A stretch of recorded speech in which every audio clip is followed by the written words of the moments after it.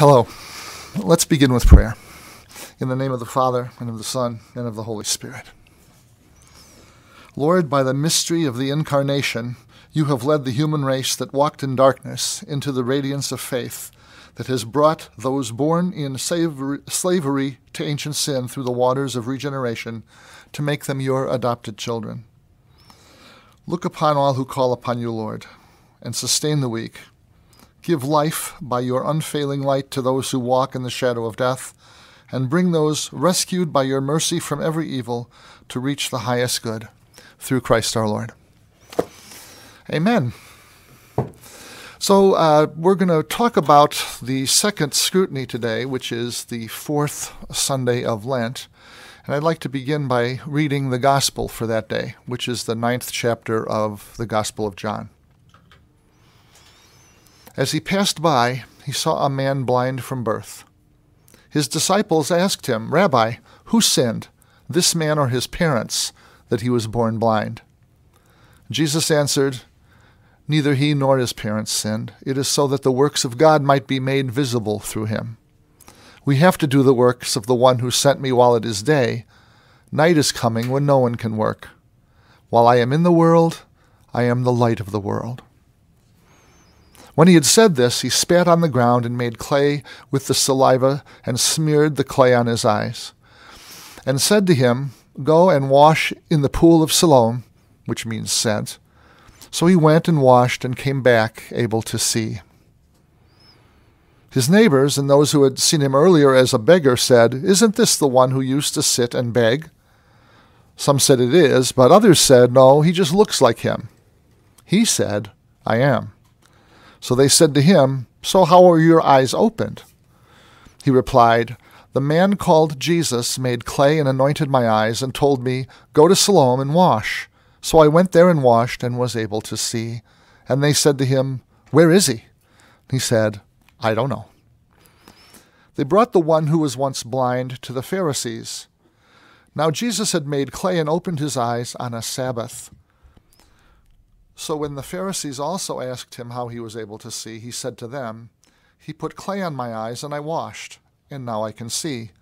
So some of the Pharisees said, "This man is not from God because he does not keep the Sabbath." But others said, "How can a sinful man do such signs?" And there was division among them. So they said to the blind man again, "What do you have to say about him since he opened your eyes?" He said, "He is a prophet." Now the Jews did not believe that he had been blind and gained his sight until they summoned the parents of the one who had gained his sight. They asked them, "Is this your son, who you say was blind from birth? How does he now see?"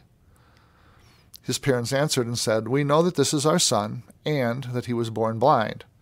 We do not know how he sees now, nor do we know who opened his eyes. Ask him. He is of age. He can speak for himself." His parents said this because they were afraid of the Jews, for the Jews had already agreed that if anyone acknowledged him as the Messiah, they would be expelled from the synagogue. For this reason, his parents said, "He is of age. Question him." So a second time they called the man who had been blind and said to him, "Give God the praise. We know this man is a sinner." He replied, "If he is a sinner, I do not know. One thing I do know is that I was blind and now I see." So they said to him, "What did he do to you? How did he open your eyes?" He answered them, "I told you already and you did not listen. Why do you want to hear it again? Do you want to become his disciples too?" They ridiculed him and said, "You are that man's disciples. We are disciples of Moses. We know that God spoke to Moses, but we don't know where this one is from." The man answered and said to them, "That is what is so amazing, that you do not know where he is from, yet he opened my eyes. We know that God does not listen to sinners, but if one is devout and does his will, he listens to him. It is unheard of that anyone ever opened the eyes of a person born blind. If this man were not from God, he would not be able to do anything." They answered and said to him, "You were born totally in sin, and are you trying to teach us?" They threw him out. When Jesus heard that they had thrown him out, he found him and said, "Do you believe in the Son of Man?" He answered and said, "Who is he, sir, that I may believe in him?" Jesus said to him, "You have seen him, and the one speaking to you is he." He said, "I do believe, Lord," and he worshipped him. Then Jesus said, "I came into this world for judgment, so that those who do not see might see, and those who do see might become blind." Some of the Pharisees who were with him heard this and said to him, "Surely we are not also blind, are we?" Jesus said to them, "If you were blind, you would have no sight. You would have no sin. But now you are saying we see, so your sin remains." The Gospel of the Lord. I have some experience with someone who was born blind. My brother-in-law was born blind. He's a remarkable person, and I'm going to talk a little about him here at the beginning and then as we go through. The parish where they lived when he was young had a school for the blind until he was in about 6th grade. So that was easy. He just went to the Catholic parish school who happened to have a blind classroom. After the 6th grade, however, that went away. But he was so well integrated into the school and the neighborhood that they just let him finish the 8th grade there. He went to the regular Catholic high school, played in the band, and eventually went to the University of Illinois and majored in history and got his Bachelor of Arts degree. One of the things that happened while he was at the University of Illinois was the students who had handicaps were segregated in a particular dorm. And after about 2 weeks of that, George, my brother-in-law George, went to the administration and said, "Exactly, what are you trying to rehabilitate? I've been blind from birth." And at that point, they moved him out of the rehabilitation dorm and into a regular dorm. So he graduated with his BA in history and then toured as a rock and roll and blues drummer for the next 10 years and made his living as a musician. He got tired of living on food stamps, and so he went to law school and passed the bar and went into practice in community law, helping people who were being evicted to avoid eviction.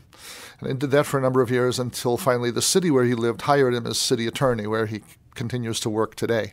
He's married. He has two daughters, and that's the story of George. And some other stories about him will probably come up as we talk. So John's Gospel is built around 7 signs, 7 ways in which Jesus manifests himself to people to show his divinity. The first is the water into wine at Cana. And the story of the woman at the well that we talked about last week is placed between that sign and the next one, which also occurred at Cana. And that sign was the royal official's son being healed by remote, as it were. Jesus was about 25 kilometers away when he told the royal official that his son was well, and it turned out he was. After this, after the healing of the woman at the well and the royal official's son, in the 5th chapter, Jesus heals a man at a pool called Bethsaida. He can't reach the water while it's stirred up, and so Jesus heals him without having him to go into the water.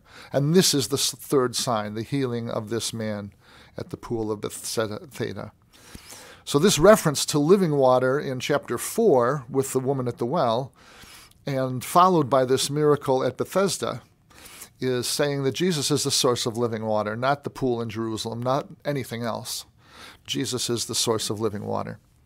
The 4th sign is the multiplication of the loaves. And that is a forecast, or I think that's supposed to call to mind for us the previous miracle of manna in the desert for the Jews escaping from Egypt. That's the 4th sign, the multiplication of the loaves. The 5th sign is when Jesus walks on water, and that's supposed to call to mind the crossing of the Red Sea ahead of the Egyptians. So all these miracles that are occurring have connections to Old Testament stories and to the history of faith through the people of God. So it's always important to keep that whole history in mind as Jesus lives and works, because he's always doing things to call to our mind the works of God in the past. The sixth sign in the Gospel of John is the healing of the man born blind. And like the miracle of the healing of the official son, Jesus isn't actually present when this man regains his sight. And one of the things I wonder about is the significance of that fact, that Jesus wasn't present when these miracles happened, even though he instigated them. And I think for us, living our lives 2,000 years later, we look for miracles where Jesus' visible presence isn't there, but still the miracles occur. Still Jesus' healings and so forth occur, even though we don't see his physical presence. And the seventh sign in the Gospel of John is the raising of Lazarus from the dead, and that's going to be what we talk about next week. So, but it brings to mind a question for me. How much of our faith rests on signs, on personal experiences that we've had, and how much of our faith depends on the testimony of others, including the testimony of Scripture? And I'm just going to pose some questions here without answering any of them, just for your reflection and thought. Another question that occurred to me as I was looking at this coming Sunday's readings was the connection between the first reading and this gospel of the healing of the man born blind. The first reading recounts the choice of David from among Jesse's sons to be king of Israel. And there doesn't seem to be any water in that reading. There's no miracle healing. And yet the church has chosen to place that reading in juxtaposition with the gospel of the man born blind. So my question is, what's the connection? Because the church almost always puts these things in juxtaposition for a reason. One thought that occurred to me is that perhaps the theme that runs through both readings is Jesus saying, "You did not choose me, I chose you." David did not choose to be king. And as a matter of fact, all 6 of his brothers were promoted for that position before he was selected. So God's choice of David is very clear. God says in that reading, the human ways are not my ways, and my way of looking at things isn't the same way that you look at things, and my judgment about people is not the same as your judgment of people. So in the case of the woman at the well, in this case with the man born blind, I'm wondering, these are both cases where Jesus chooses these people to interact and to call to deeper faith. He chooses them. They don't choose him. So I'm wondering maybe that's the connection. One of the things I notice in this reading, and we're going to go through it verse by verse, but one of the things I notice is that as soon as this man could see, his life became very difficult. People wondered if he was the same person. So for you who've experienced a conversion in your own lives, have you encountered difficulties when your life changed, when you became a different person because of your faith in the Lord? And is there fear around the restoration of his sight, of the blind man's sight? Now that he's entering a sighted world, he is totally unmoored. He is in a situation where he doesn't know anything. He's got to relearn everything. And so there's fear around that change of life. And I think for those of us who've encountered the Lord in our lives, sometimes there are fears around that. Very often those fears are voiced as, I wonder what he's going to ask of me, and I wonder if I'll have the courage to do it. So for those preparing for the Easter sacraments, I wonder if they have some of those fears. What fears surround their own increased awareness of the demands of the gospel, and what choices are they being called to make as a result of their discipleship? And we'll talk some more about that later. So We talked a lot about the symbolism and the metaphor of water last week when we were talking about the woman at the well, and obviously with the pool of Siloam, water comes up again. It comes up at the water of Siloam. It comes up in the bread of life discourse, which is before this healing occurs. In the 6th chapter, that's the 4th sign, is the multiplication of the loaves. And Jesus says, I'm the bread of life. Whoever comes to me will never hunger. Whoever believes in me will never thirst. So that sequence is the multiplication of the loaves, the walking on the water, the bread of life discourse, and then in chapter 7, Jesus enters Jerusalem for the Feast of Tabernacles and says, while he's at the Feast of the Tabernacles, let anyone who thirsts come to me and drink. Whoever believes in me, as Scripture says, rivers of living water will flow from within him. So we talked about the Feast of Tabernacles last week, recalling the previous week's gospel, the Transfiguration, where Peter wanted to set up the 3 tents on the mountain, and how that was supposed to recall for us the Feast of Booths or the Feast of Tabernacles, where Jews today even celebrate the 40 years they spent in the desert living in tents. So here Jesus is in Jerusalem celebrating that feast, and that's what he says. Let anyone who thirsts come to me and drink. Again, the importance of water as a metaphor for the life that Jesus offers. One of the things that's interesting here is that quote that Jesus speaks, rivers of living water will flow from within him, is not an exact quotation from any of the texts we have.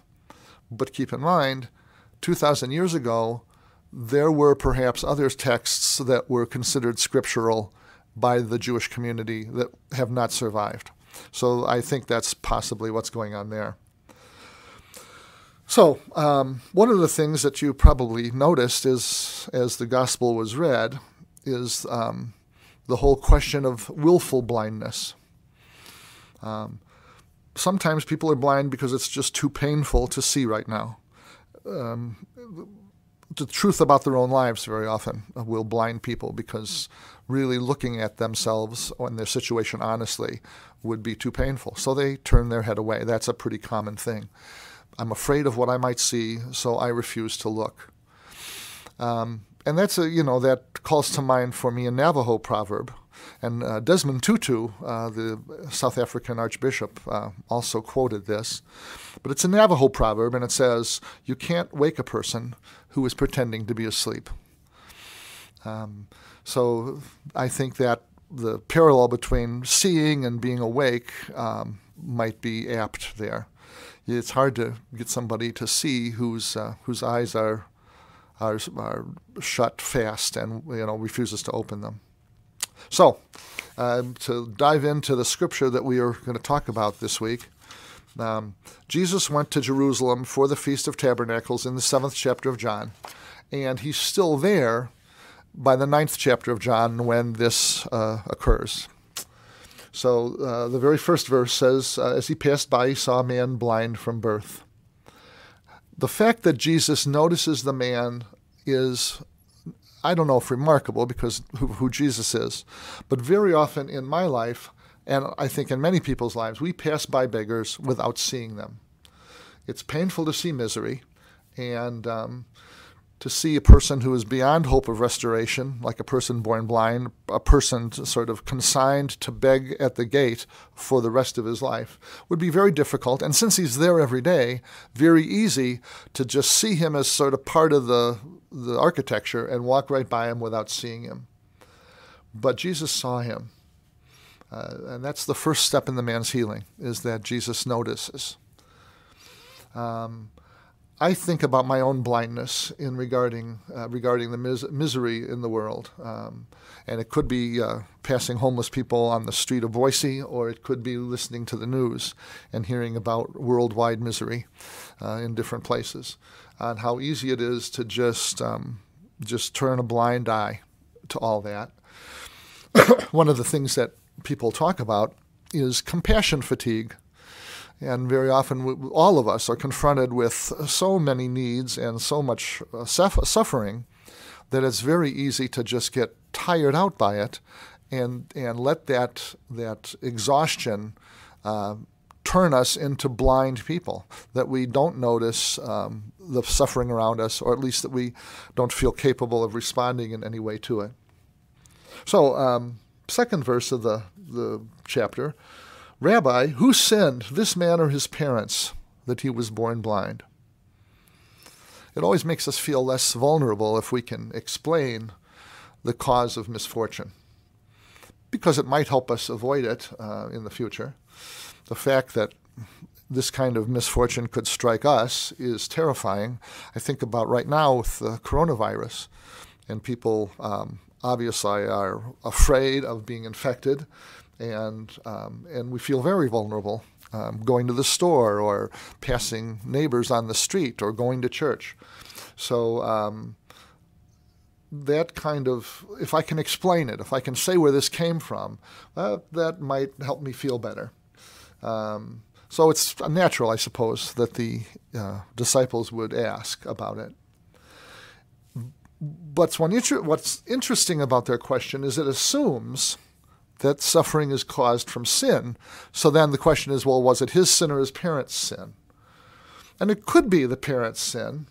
In Exodus, God says, I, your God, am a jealous God, visiting the iniquity of the fathers on the children, on the third and on the fourth generation of those who hate me.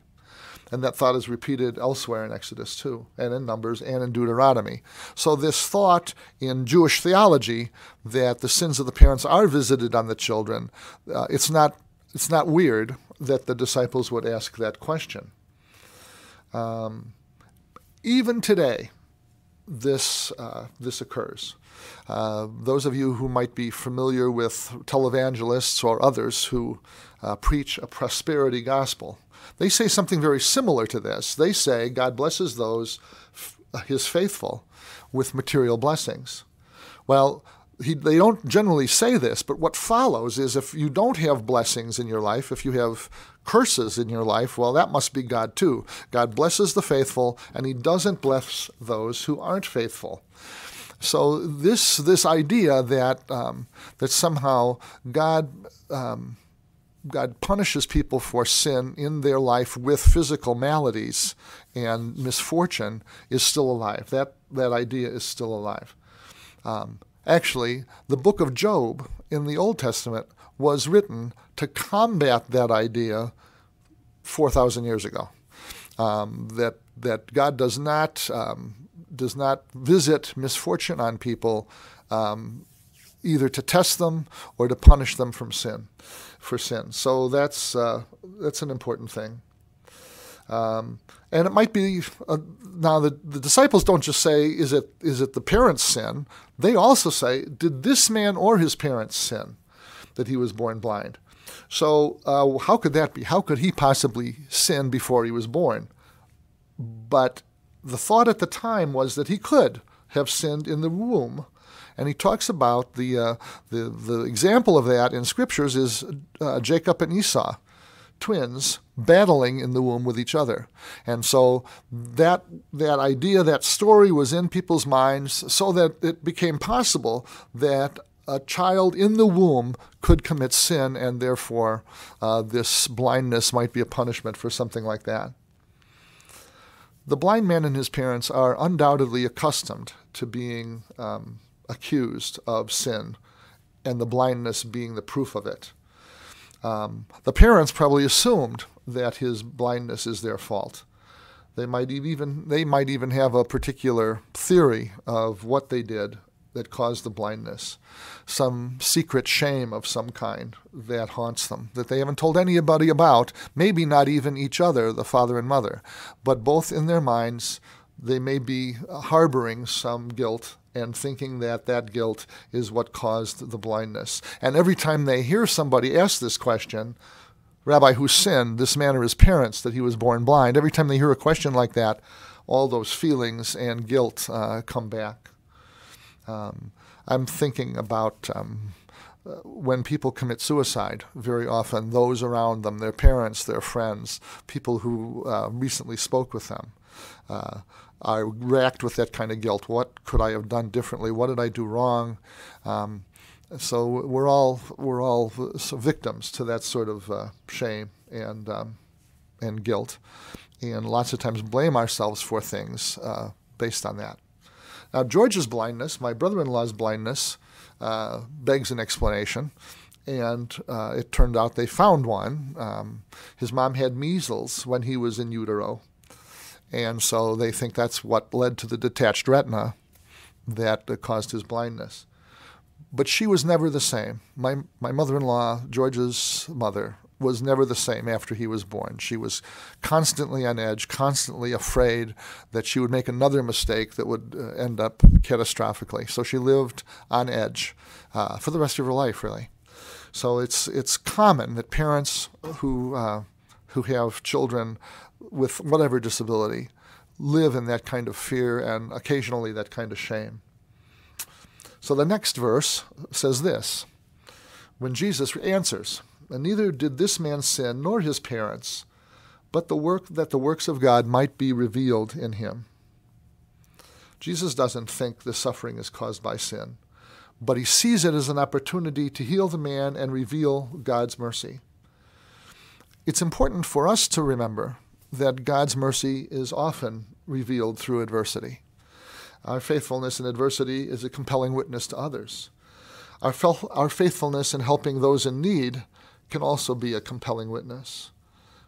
We should not forget, though, that there is a connection between sin and suffering. It's not the case in the blind man, but it is occasionally true. Not all suffering is caused by sin, but all sin does cause suffering. Jesus is saying that sin and suffering are not always related, but he doesn't say that they are never related. We do the truth a disservice if we use this text to teach people that sin and suffering aren't related. When I sin, I hurt those closest to me and myself as well. Children do pay the price for their parents' sins. I think of crack babies as being an example of that. But the principle holds in less extreme circumstances too. I'm thinking of social sin. I'm thinking of all the ways in which I either am complicit or stand by while larger structures of sin are held in place and cause suffering to others. And I can say, well, there's nothing I can do about that. That's too big for me. That's too far away. But that's still true. Actually, when I was preparing this series of talks, I was speaking with Rusty Bang, the youth minister at Holy Apostles. And I told him I was going to be talking about the 3 scrutinies of Lent. And he said, "Are you going to talk about social sin too?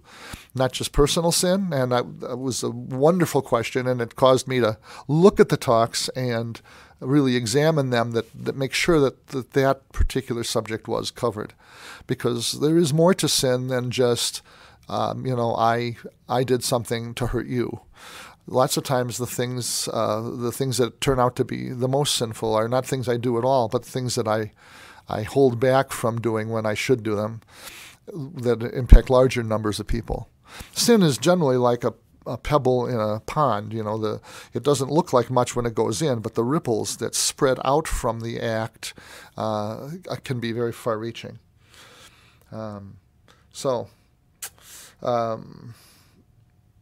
Jesus says that sin is not the cause of this man's infirmity. The disciples thought that it was, but they were mistaken. So another lesson here is we have to be careful about judging other people's sin. It's all too tempting to make negative judgments when we don't have all the facts, like the disciples did in this situation. So Jesus responds, "We have to do the works of him who sent me while it is day. The night is coming when no one can work." He says we have to do the works of him who sent me. So that's you and I. That's the disciples. That's the church today. We have to feel a sense of urgency because time comes when we can't work. It's true in the eschatological sense of the second coming, but it's also true in another sense. A neighbor recently died suddenly and unexpectedly, and I'd spoken with him frequently, but I never told him about my faith. So that opportunity is gone and it won't return. So someday I too will die, and whatever good I do, I have to do now while I'm alive and able to. Jesus says in the next verse, "While I am in the world, I am the light of the world." And that brings to mind the beginning of John's Gospel, which I will read for you now. "In the beginning was the Word, and the Word was with God, and the Word was God. He was in the beginning with God. All things came to be through him, and without him nothing came to be." And this is the point, I guess. "What came to be through him was life, and this life was the light of the human race, the light that shines in the darkness, and the darkness has not overcome it." Light and darkness are symbols of good and evil in this gospel. You might remember in the 3rd chapter, Jesus has a conversation with Nicodemus. And this is what he says in that conversation. "This is the judgment, that the light has come into the world, and men love the darkness rather than light, for their works were evil." In the 8th chapter of John's Gospel, he told the woman caught in adultery, "I am the light of the world. I am the light of the world." And now he says the same thing to his disciples in discussing the blind man. Well, one of the things that's interesting about this, to me, is that this is all taking place, as you remember, during the Festival of Booths, or the Feast of Tabernacles. And one of the things they did liturgically at the temple in Jerusalem during this feast was there was a large candelabra, and it was lighted in the temple court, high on the Temple Mount, so that everybody could see it. And it symbolized the revelation and truth of the Jewish faith to the world. So it's during this festival that Jesus declares himself to be the light of the world.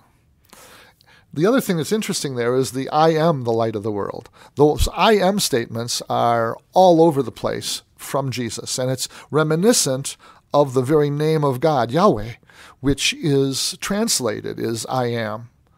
So it happens over and over again in John's Gospel. I think there are 8 or 9 instances of it. Jesus has come to enlighten people about God, and as a prophetic action, he heals this blind man. It's an opportunity for him to demonstrate that he is light-bearing.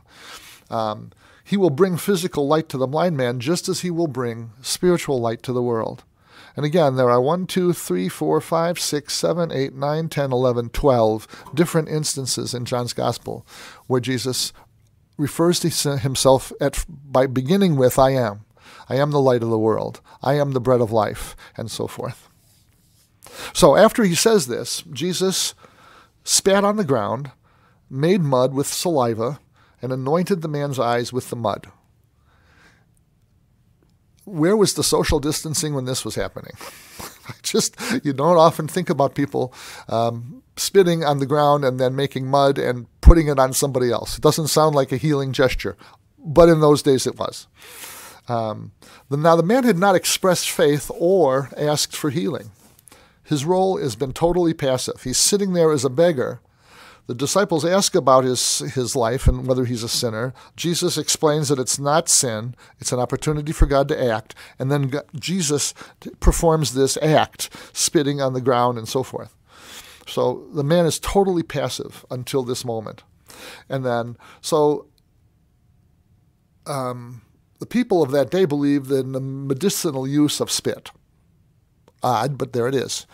Here in Jesus' hands, it's a familiar folk remedy, and it becomes a vehicle for physical healing. Jesus' use of mud might be recalling the creation story, because God brought forth life from the dust of the earth, from mud. And Jesus' healing of the blind man is creative rather than just restorative, because remember, the man was blind from birth. He never had sight. So it's not the sight that he had is being restored, and instead, God, Jesus, is creating sight from nothing, just as God created the world itself.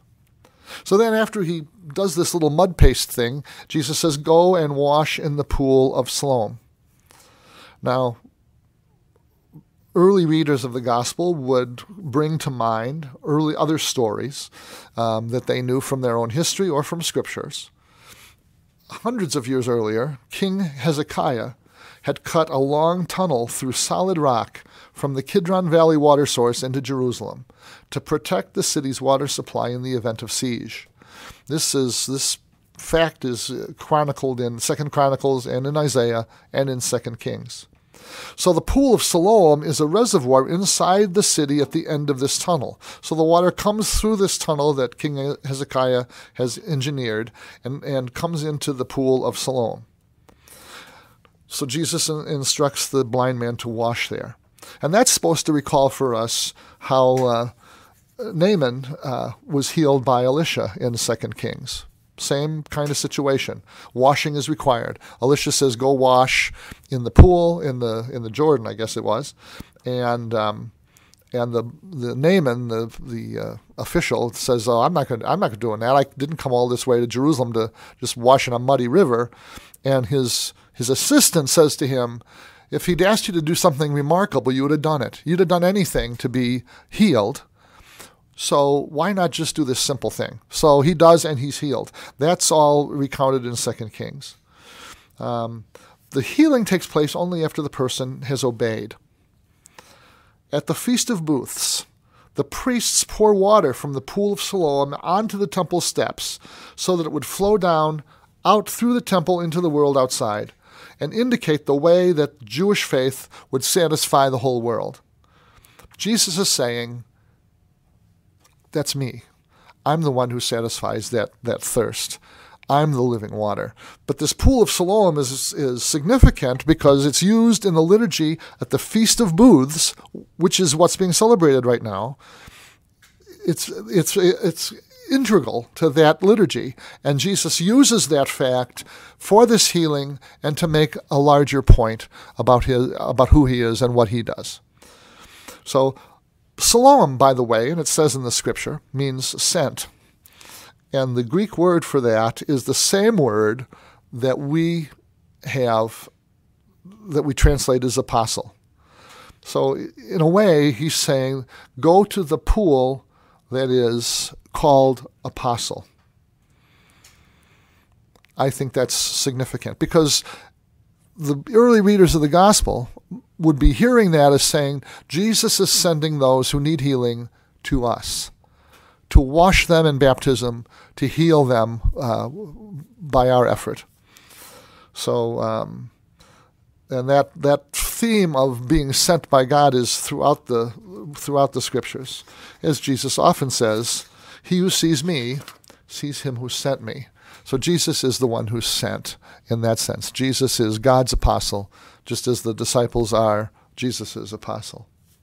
So the man born blind goes away, and he washes, and he comes back seeing. The early church associated that healing with baptism. It appears in catacomb art as an example of baptism.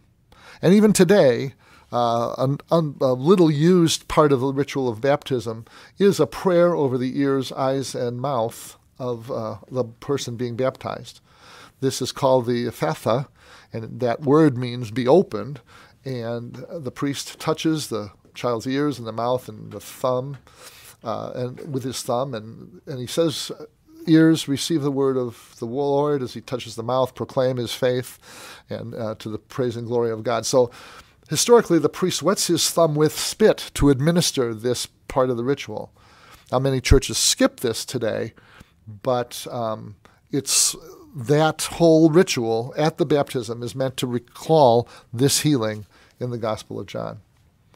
The combination of the miracle of sight and the use of water make this ideal for use as a scrutiny for the catechumen who are preparing for their own baptismal commitment at Easter.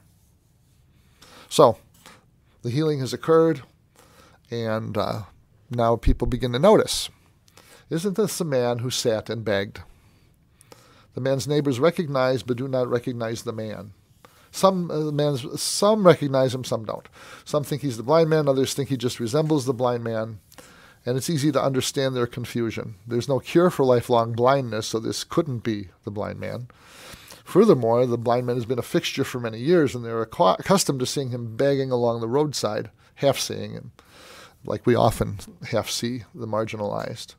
So some people say, well, he looks like him, but he looks different now that he can see, and you know this for a fact. Our eyes are sort of windows inside us.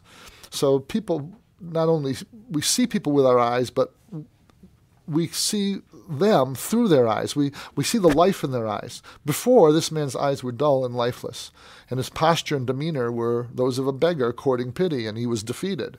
And now his eyes are open and full of life, and he can respond to visual stimulus, and he's astonished and excited. And he's no longer crouching and looking defeated, and he's no longer begging by the side of the road.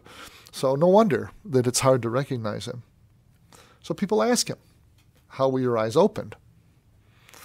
So this interrogation by other citizens is the first of 4 interrogations this guy's going to go through. 4 interrogations. So the restoration of sight was not all good news. Now this is the beginning of the ringer that he's going to be put through. He says, a man called Jesus made mud, anointed my eyes, and said to me, go to the pool of Siloam and wash. So I went away and washed, and I received my sight. So the crowd's confused, and that gives the man an opportunity to witness for what Jesus has done for him. Then they asked him, well, where is he? And he says, I don't know. And this humility and ignorance on the part of the man is contrasted to the ignorance of the Pharisees, who are very quick to say how much they know. This man is honest, I don't know. The Pharisees throughout here claim knowledge that they really don't have. So people are confused, and they bring him to the Pharisees. They bring this formerly blind man to the Pharisees.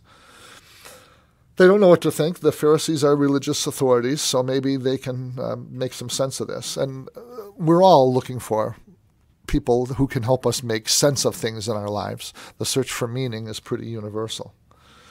So it was a Sabbath when Jesus made the mud and opened his eyes. And he's already been involved in one Sabbath controversy similar to this one when he healed the man at Bethesda. So in that situation, that man had been ill for 38 years. So 38 years, born blind, amazing miracles in both cases, and in both cases done on the Sabbath, and therefore controversial. Again, therefore, the Pharisees asked him how he received his sight. So here he goes, his second interrogation. The man says, he put mud on my eyes, I washed, and I see. The man explains in brief what Jesus did. However, it isn't what Jesus did, but the fact that he did it on the Sabbath that makes it interesting to the Pharisees. So some of the Pharisees say, well, this man is not from God because he doesn't keep the Sabbath. The healing of the blind man is a sign in John's Gospel pointing to Christ. And the blind man sees that, but the Pharisees don't see it. The blind man sees, the Pharisees are blind. But let's be fair to the Pharisees. They have a point. From their perspective, the man's condition was chronic, not acute. There was no life or death consequence if Jesus delayed the healing until the end of Sabbath. Neither Jesus nor the blind man can travel on the Sabbath, so they'll still be together tomorrow when the Sabbath is over. Therefore, the Pharisees believe that Jesus violated the law by performing unnecessary work on the Sabbath. Making mud with spittle was one of the prohibited activities on the Sabbath. Healing is one of the prohibited activities. So the fact that Jesus healed the man does not prove that this healing is from God either. And the Pharisees were very aware of that. They know from their history, from their scriptures, that Egyptian magicians also were able to do many of the same things that Moses did. And that's in Exodus 7 and 8, and as they say, you could look that up. Jesus himself warns later, in Matthew, for there will arise false Christs and false prophets, and they will show great signs and wonders so as to lead astray, if possible, even the chosen ones. So how can we know if a great sign is true or is it comes from a false prophet? In the case of the blind man, the Pharisees apply a simple test. If the healing violates God's law, it can't be from God. Common sense rule. But it leads them to a false conclusion, because they're relying on rabbinic interpretation of the law rather than on the law itself to determine what is and is not allowable. In other words, Jesus did disobey, not God's law though, but human interpretation of that law. So this is just another case of Pharisaic pride. They think they have the light, they think they know the answers, they think they're right, and they resist anything from Jesus to the contrary. Now others said, how can a man who is a sinner do things like this? So there was division among the Pharisees, and that's good to see, because very often the Pharisees are presented to us in the Gospels as just hardline opponents of Jesus. But this verse softens that image a little bit. The fact that some Pharisees can ask how a sinner can perform such signs tell us that there were some who were open to truth, to something other than what they already believed.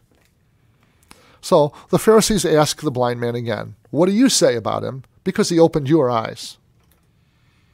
And they continue to interrogate him and asking his opinion, and this never would have happened normally. It's almost certainly the only time in his life that somebody in authority has asked his opinion about anything. And the fact that they're asking his opinion really does show how confused and baffled the Pharisees are. So he says he's a prophet. This is a progression in the man's witness and understanding of who Jesus is. He starts out not even knowing who he is. He says, I don't know. And now he says he's a prophet.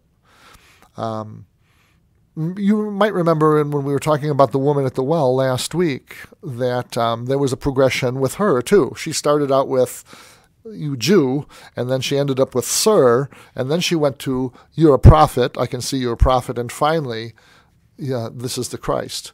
So that progression in belief that occurred with the woman at the well is also occurring with the man born blind, and it's another reason why that's a really important part of the scrutiny for those entering the church at Easter.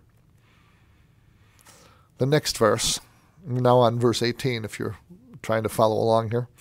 The Jews therefore did not believe concerning him that he had been blind and had received his sight until they called the parents of him who had received his sight. The Jews refers again to just the Jewish leaders who are hostile.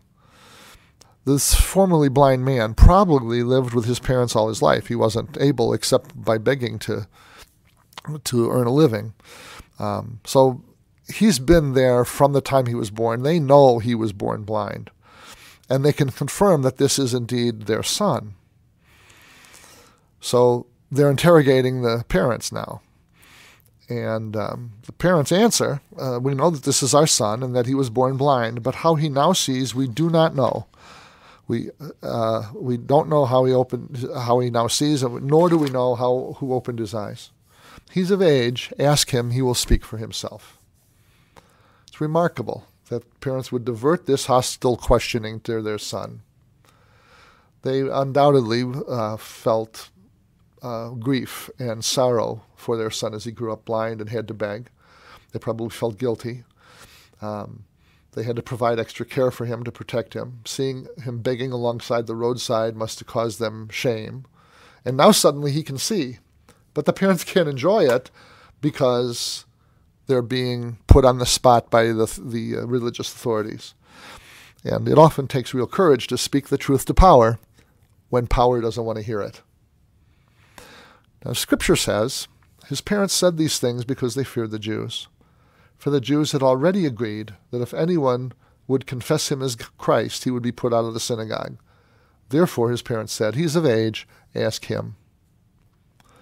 Dismissal from the synagogue would mean being ostracized by the community and separated from God. In the book of Ezra, it suggests it might also result in the forfeiture of one's possessions. Now, I've read some about this situation. Prior to the destruction of the temple in the year 65 or so, expulsion from the synagogue wasn't really something that happened very often.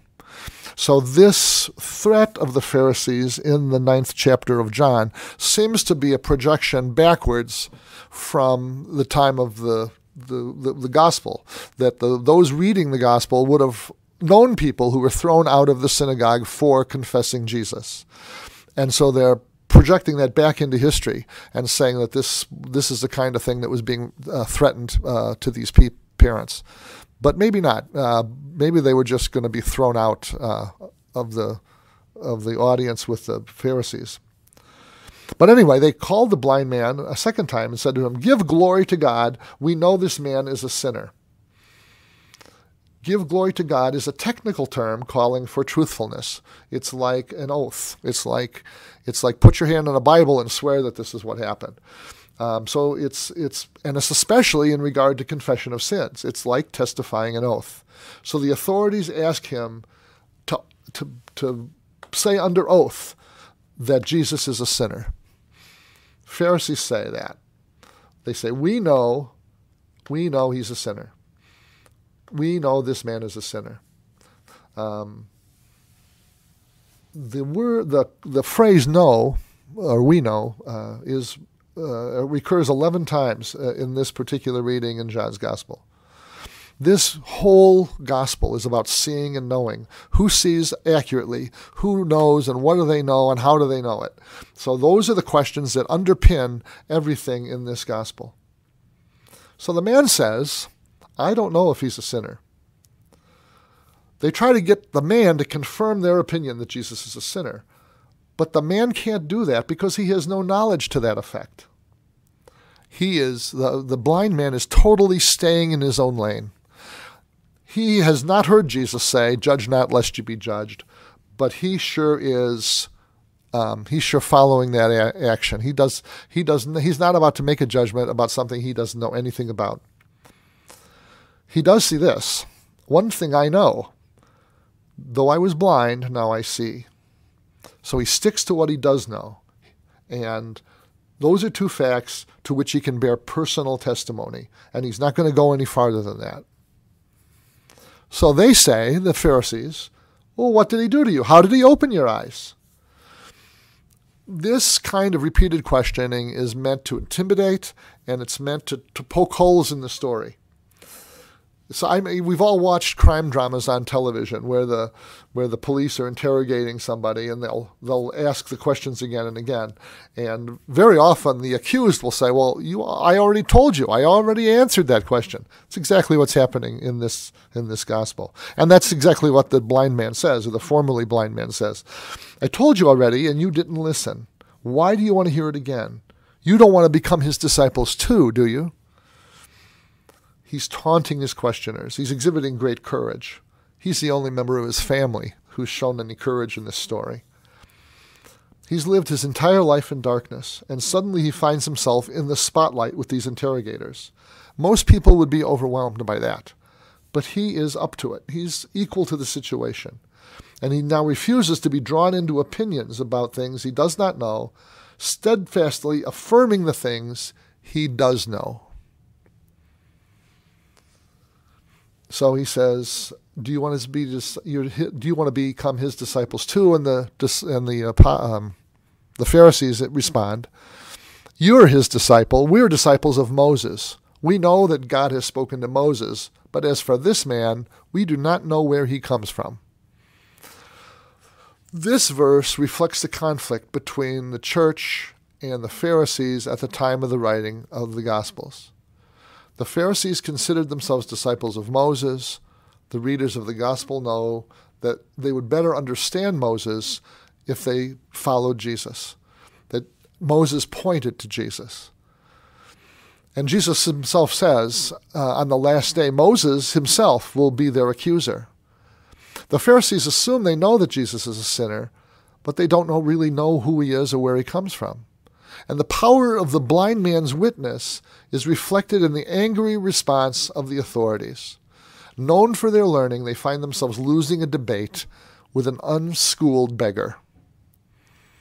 Capable of arguing fine points of the law was what they did. That was what their whole deal was as Pharisees.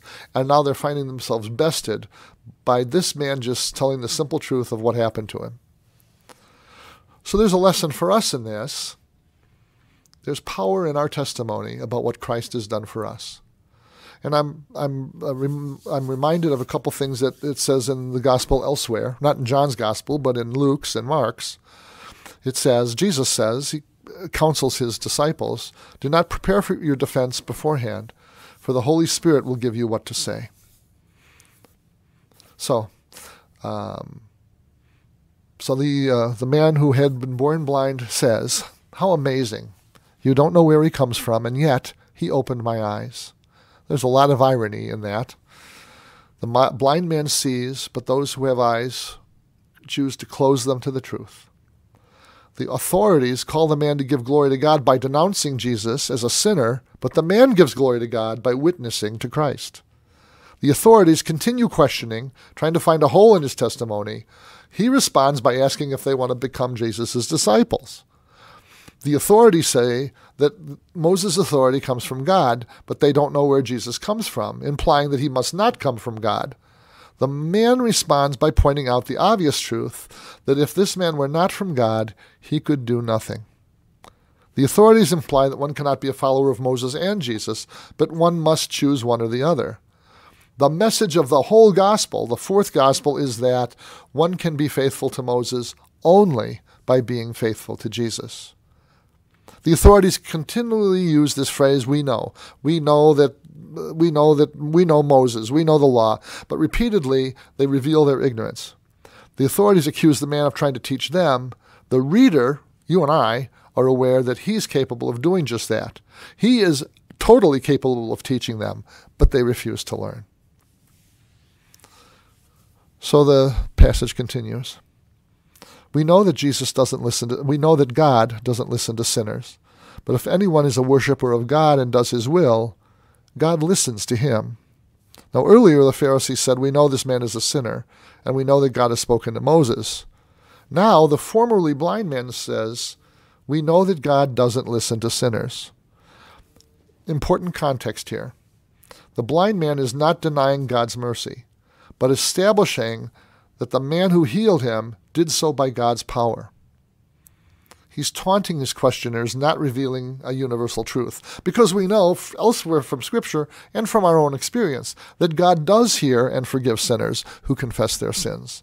So God's mercy does include sinners and listens to them when they pray. That's not the point. The point is he could do nothing if God had not helped him with this.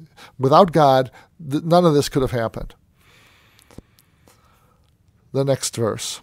Since the world began, it has never been heard of that anyone opened the eyes of someone born blind. If this man were not from God, he could do nothing. There it is. If this man were not from God, he could do nothing. Now, Scripture talks about the blind being able to see. There are about 3 places in Isaiah where that's promised. But, as he points out, there's no place where a man born blind has been healed. With my brother-in-law, George, at one point, they went to New York to seek medical counsel on what could be done. And now you have to remember that this takes place sometime in the 1950s. Now, discovered early enough, detached retinas can be healed by microsurgery. But at the time, that was not possible. So you might ask yourself, well, this is many years later, the retina is still detached, why don't they just attach it now so that George could learn to see now? But the problem is that there's a very small window in which the human brain knows how to adjusts to data from the eyes and interprets it so that we who are looking and seeing, our brains know what to do with that information. Once that window is closed, even if you reattach the retina, the blindness would still be profound because the brain wouldn't know how to interpret the data. That's the point. So in a way, this is a double miracle. Not only is the blind man healed, but the healing of his sight does not cause confusion. His brain is immediately able to to interpret the data from his eyes. There's a neurologist who talks about this phenomenon of how you have to sort of die to being a blind person and being born again as a seeing person. So Jesus not only heals the man's eyes, but gives him the mental ability to understand what he's seeing. So it really is a double miracle. So the next verse says, "You were altogether born in sin, and do you teach us?" The Pharisees are the undisputed authorities in religious matters, and they take pride in that effect. To be on the losing side of an argument with a beggar is more than they can stand. So they try to damage the formerly blind man's character. They throw mud. Their contention was that he was born entirely in sin, based on their assumption that his blindness was caused by his sin or those of his parents. Now, Jesus has already denied that. But the Pharisees aren't interested in discussing theology anymore. They're just trying to win. So they throw him out. They excommunicate him from the synagogue, or maybe they just tell him to leave. One of the verses there, verse 22, seems to suggest that he's excommunicated. But Ray Brown, who's a foremost Catholic scholar of the Gospel of John, doesn't think that that's true. He thinks it probably was just threw him out from where they were interrogating him. Permanent excommunication would have been religiously, socially, and financially catastrophic, but only would be possible after the destruction of the temple.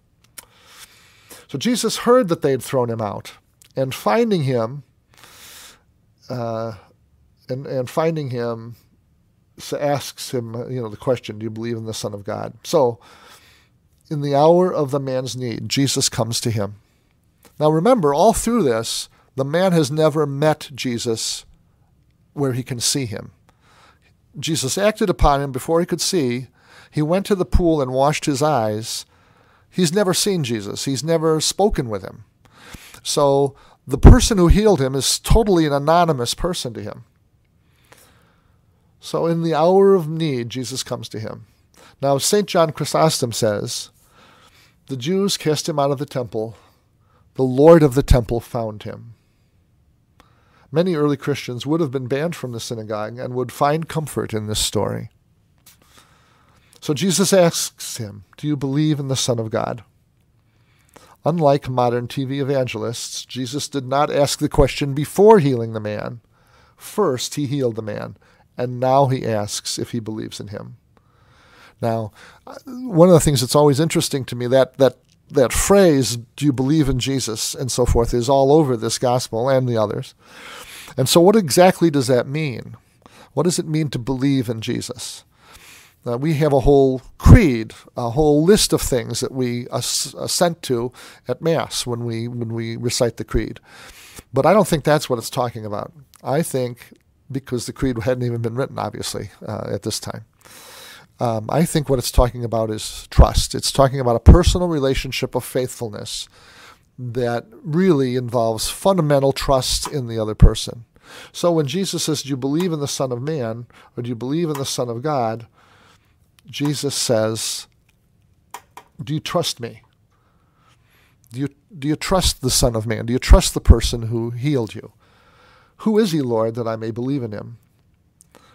Now, the Pharisees were predisposed not to believe in Jesus, but this man is predisposed to believe. He's experienced firsthand Jesus' compassion and power. Not only Jesus has now Jesus only has to fill in the blanks so the man knows who to trust. Who is it that did this for me? I'm ready to trust him. Jesus says, "You have both seen and known him. You have both seen him, and it is he who speaks to you now." Now, my brother-in-law George was remarkable at recognizing voices and recognizing even sounds in the room with him. So perhaps as soon as Jesus came up to the man and introduced himself, maybe the man born blind would have known that this is the same person who put the mud on his eyes and healed him. He might have known immediately. But in any case, this was a turning point in this man's life. So I would think so. I would think so.